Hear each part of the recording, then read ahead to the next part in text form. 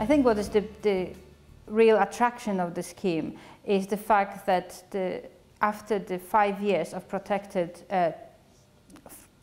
time for research from teaching, then we are offered a permanent contract. So actually my contract right now is an open-ended contract, which in academic life is actually quite an unusual thing. Birmingham Fellows scheme is very flexible when it comes to the financial support, and it's really tailored to the applicant because it offers 5 years of the protected research time, but that might include the salary for the fellow and a postdoctoral researcher or a PhD student.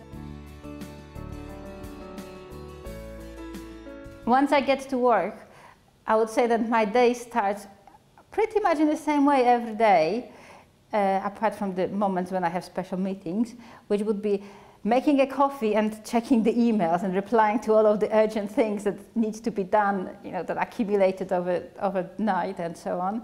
And then depends on the day, really.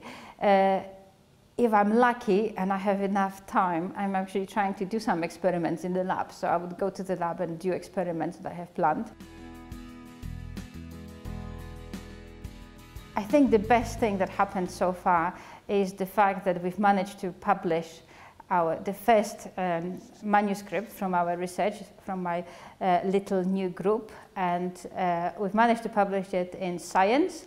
So that kind of shows that we're really doing cutting edge and really good research, and so we're very proud of it and very happy, because obviously it's enormous and great thing for not only my career but also the people that work with me. Another thing that is really rewarding of doing my job and being in a career that I do is the chance of meeting with students, and usually they are undergraduate students doing projects or postgraduate students doing projects, and showing them how it is to be a scientist, and trying to enthuse them and showing them how exciting job it is to be a scientist. And so we do quite a lot of outreach events, quite a lot of them for girls actually, so doing showing girls that you can be a scientist, you can have a normal life. It's very exciting. Because I'm a MRC Career Development Fellow, I have a research assistant that I could hire, and so that was quite stressful because that's for the first time in my life that I've actually been in the position of interviewing people and deciding who do I want to work with for the next 5 years, who is the best candidate to work with me. But it's a very rewarding process as well, and very interesting.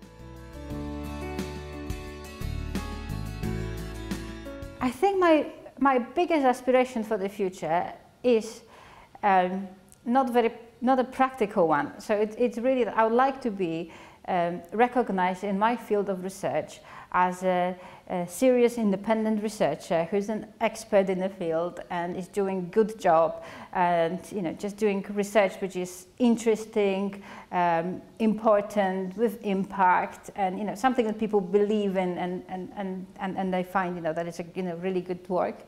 And so that's I think that's the kind of aim for the future.